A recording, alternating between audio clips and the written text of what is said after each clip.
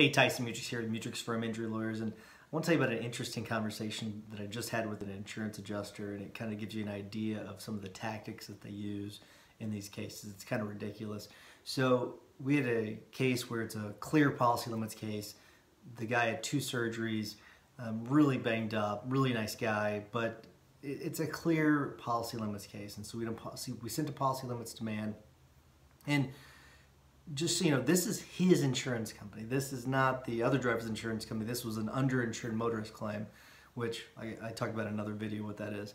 But it's his insurance company. He pays premiums to this insurance company every single month. They take his money. They have no problems taking his money. But whenever he needs them for a valid claim, they want to deny it. So, and they didn't deny it. What they did is we sent the policy limits demand. They came back and offered, I think it was like $20,000, something really low compared to the policy.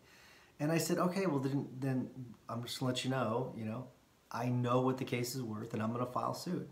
And she says, well, is it going to be your position that if we don't offer the policy, then you're gonna file suit? I said, yes, that's what I just said. And her next response was, okay, well, we'll offer the policy.